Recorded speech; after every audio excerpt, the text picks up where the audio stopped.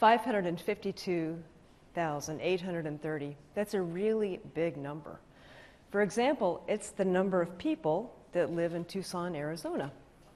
Sadly, it's also a really conservative number of the number of people who experienced homelessness in the United States in 2018 on any one given night. Hidden in that number is a lot of pain and anguish and anxiety. It's a difficult situation. If you live in Los Angeles or New York or San Francisco, you see homelessness a lot on your live in their cars. Some people are sleeping on sofas, so it's a little bit less hidden, or less evident, that is. It's particularly troublesome when we see photos like this, where our wealthy society is juxtaposed against terrific need. The situation is really, really interesting, and it's a wicked problem because homelessness is so wrapped up with so many other social ills.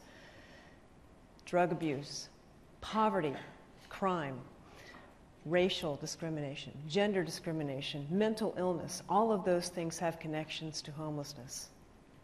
The lack of affordable housing is a huge problem with homelessness as well. The other problem with homelessness is that it does not discriminate.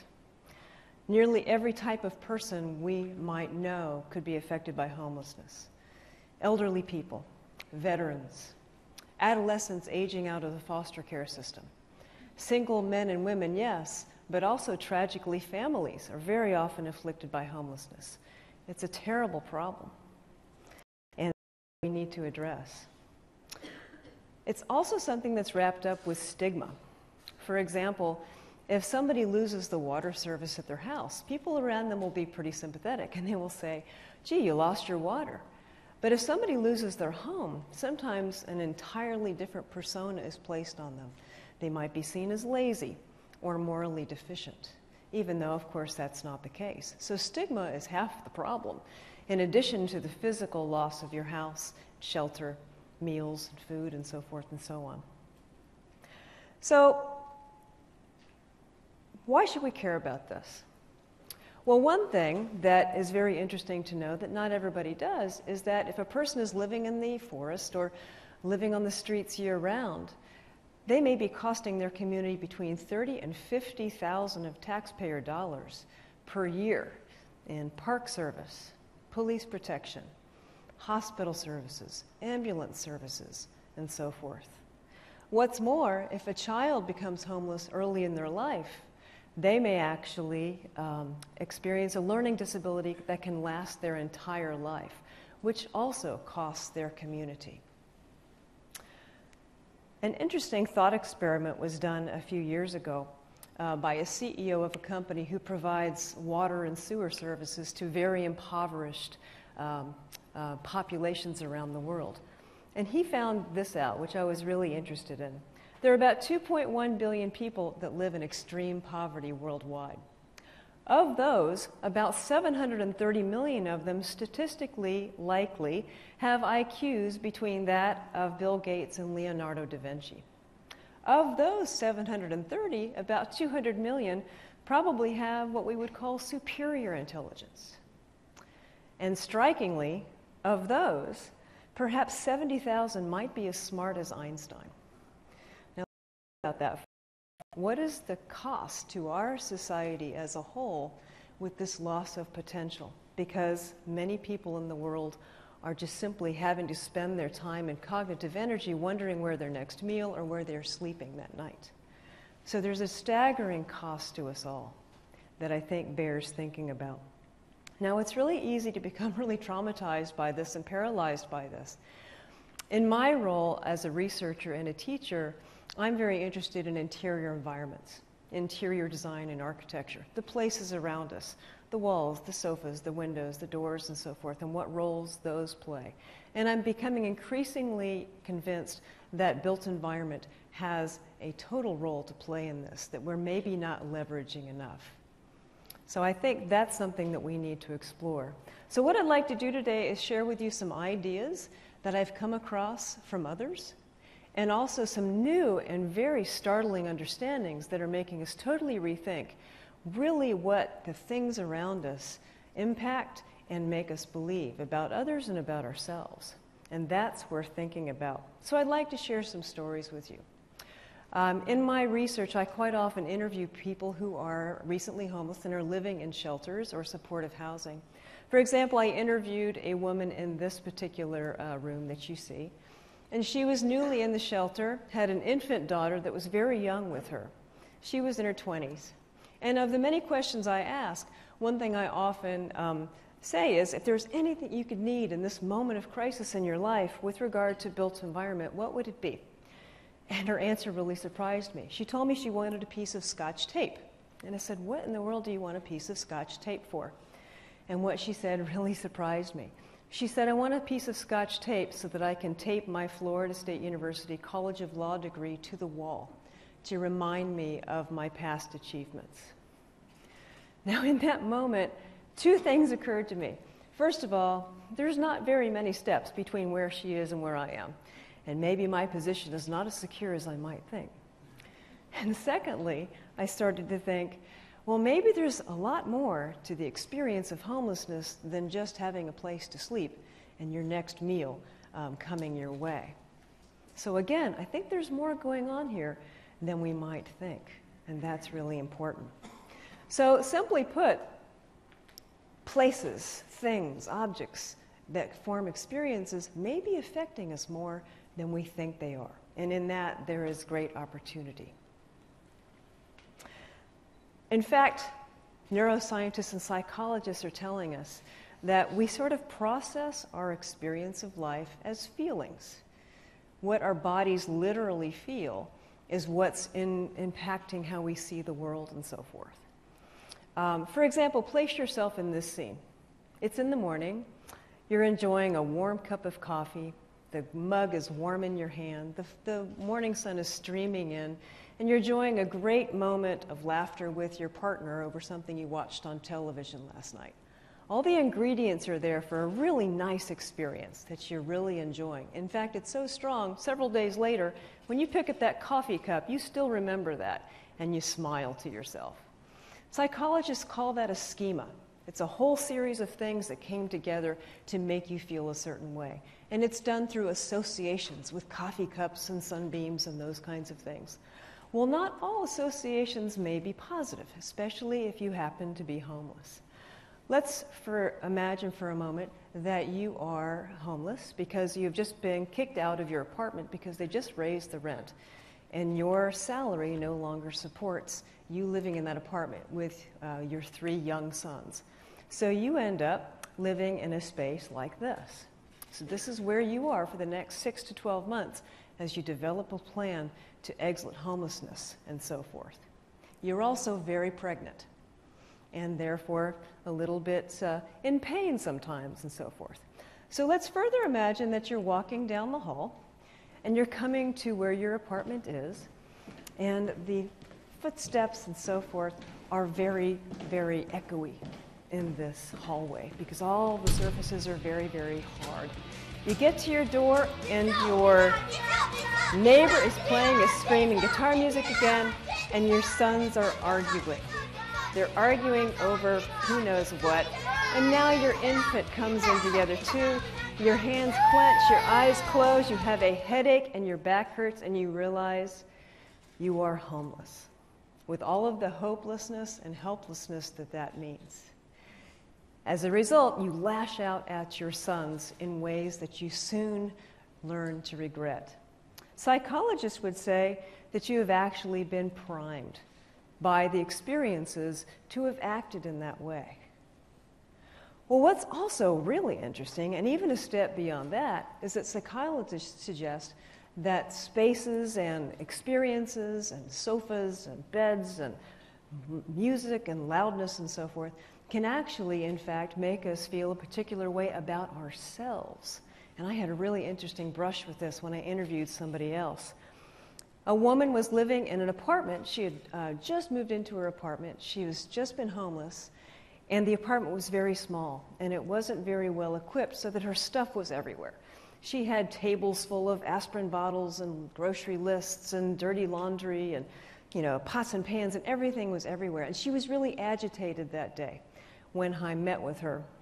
And I asked her why. And she said, yesterday I missed a key appointment that could have gotten me a job, that could have gotten me out of homelessness permanently. And what she said about that really struck me. She said, I missed the appointment because I couldn't find the piece of paper that the appointment had been written on. And then what she said next really struck me. She said, it reminded me, by me not being able to find that piece of paper, that I could not get it together as a person. So she had internalized all of this visual chaos around her and her environment, not able to really make her get organized, and she had equated it to how she felt personally. So there's something very interesting going on with built environment and how it makes us feel about others and even about ourselves. And I think that's very powerful. So what can we do with that? If we look around, we could look, for example, at encampments. This one happens to be in Portland, Oregon. And if you were to interview some of the people there, you would tragically find that a number of them are there because there's not enough affordable housing. Again, it's a terrible problem. But some others will tell you that they don't want to go to an available shelter because they perceive it as dirty, or it might be a little violent. It may or may not be true. But interestingly, a number of them would also tell you that they do not want to go into a shelter because they do not want to be told where to go and what to do. They don't want to lose their autonomy. So there's something we might look at with our policies, programs, and the environments of shelters, supportive housing, and day centers. Something is not clicking with people, that they are instead braving wind and cold and terrible hardship, living outside in flimsy tents in order to avoid. So I think that's a problem we need to absolutely look at. What if we looked at this instead as the whole person in terms of helping somebody to exit homelessness quickly and effectively with their dignity? I think there's things that we might be able to do with this. I think there are things that move beyond pretty.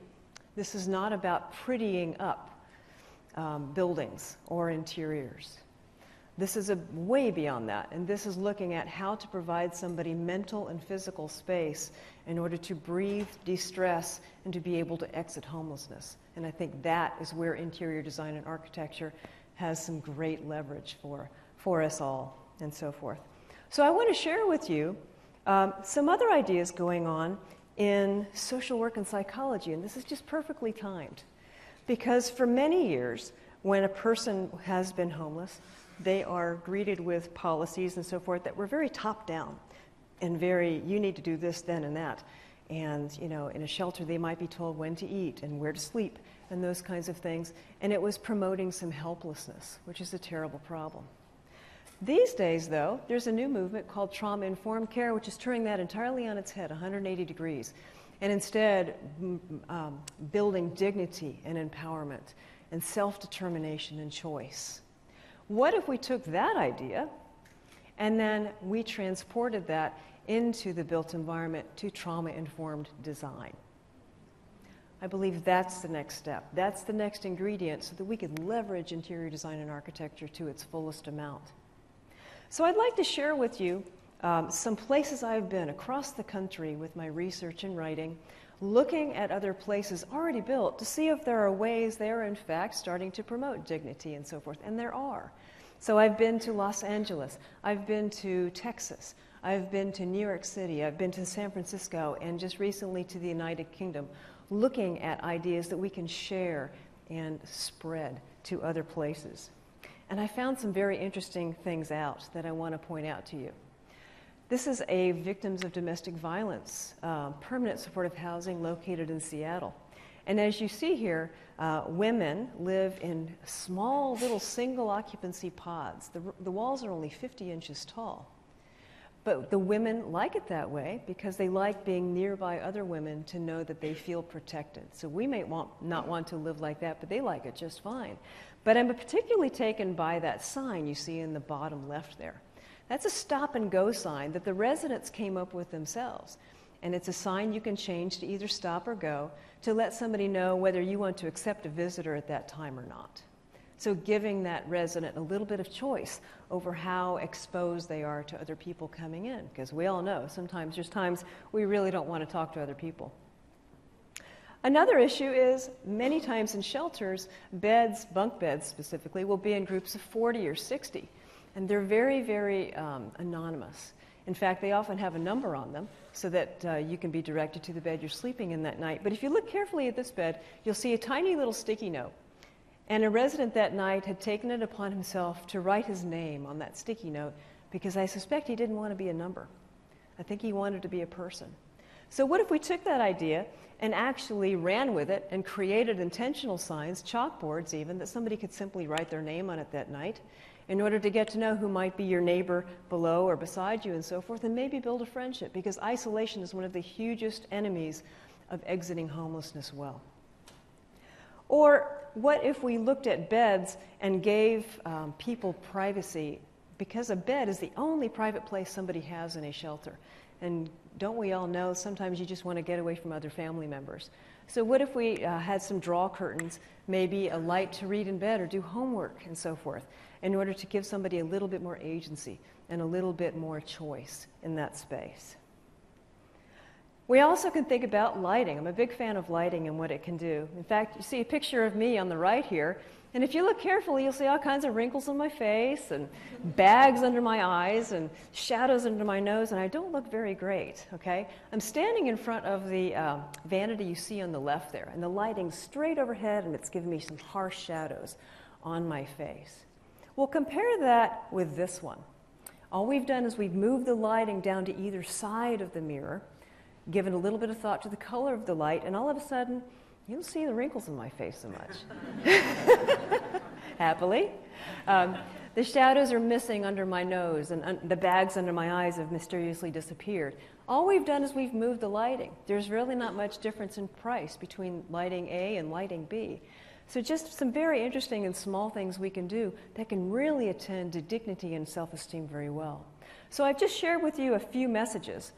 For example, if we compare these two, let's say that I am homeless and I have to go out for an interview that next day. And I get up in the morning in the shelter and I'm looking at myself on the left or the right. I think you might agree with me that I would think better of myself if I were to be on the right. So I think small things can make big differences, and we need to really move toward that. So I've shared with you just a few messages, and those messages send a signal of care or not care, respect or disrespect, things that we can do that are very easy to do. And I think some of these things and others are embodied in this idea of trauma-informed design. Were we to effect trauma-informed design, we can in turn leverage interior design and architecture and ultimately start to empower people to rejoin our society to make us the best that we can be. Thank you.